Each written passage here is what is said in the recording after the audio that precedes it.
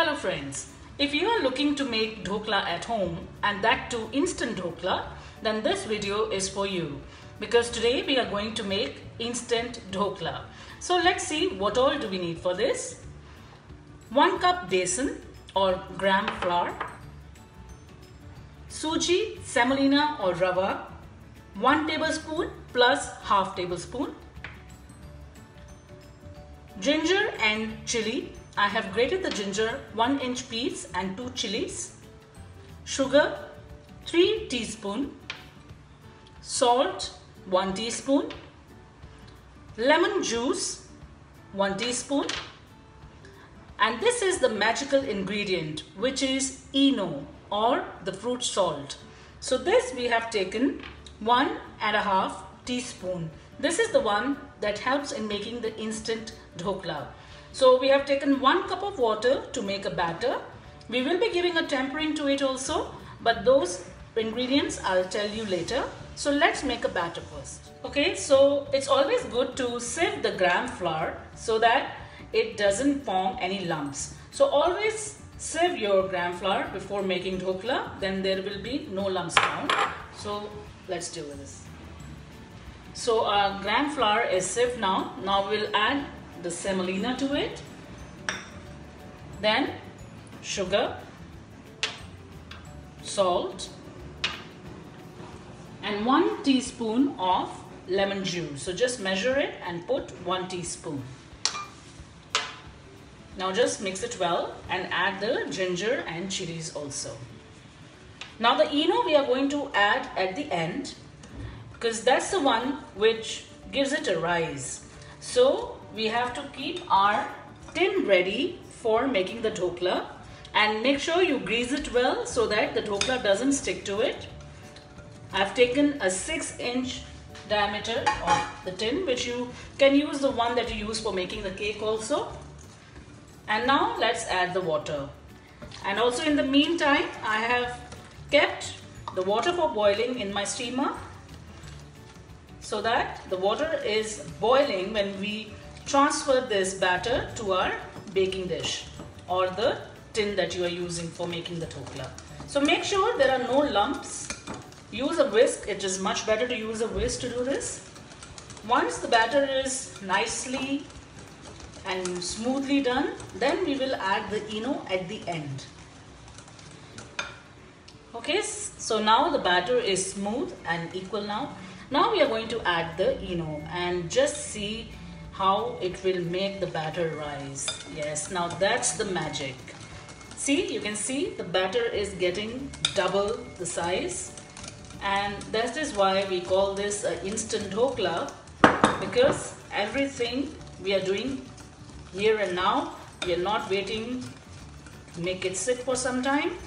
And as soon as you add the Eno, make sure your tin is ready or your plate is ready in which you are going to make it, and the water is boiling hot so that we can straight away transfer it into the plate and into our steamer. So just pour it all into your dish.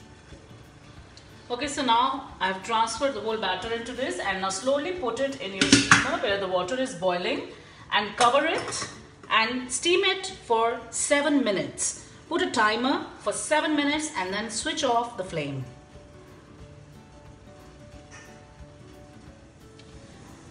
Okay, so friends, for tempering I will be using half a teaspoon of mustard seeds, 3 to 4 green chilies slit lengthwise, some coriander leaves, say half a teaspoon, curry leaves 6 to 7, 1 teaspoon of lime juice, and some grated coconut for garnishing. So I've taken half a teaspoon of oil and going to give it a tempering, and also we will use half a cup of water to make it a liquid. So let's start with putting our mustard seeds. Let them crackle.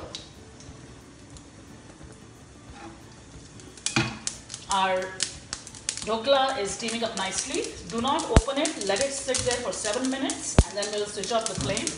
And now we'll put our chilies. Be careful. Chilies tend to splutter once put in hot oil. Just want to give it a little fry. Then our curry leaves. Wow, the smell is just beautiful. Okay.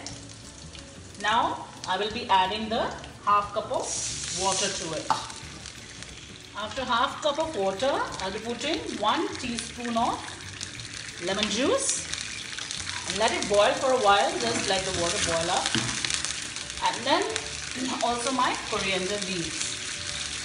It is a wonderful tempering because we have to soak our dhokla in some water. Now this is the water we'll be soaking it in. So it's a very important part of this dish. And the coconut, grated coconut, we will use for later once we are garnishing it. So the water is boiled. Now you can switch off the flame.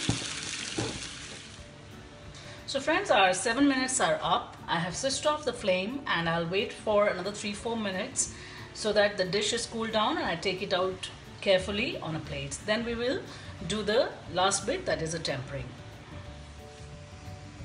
Okay, so 4 minutes are up. Now let's see how is it doing. Well, it looks good. See, it has puffed up very nicely.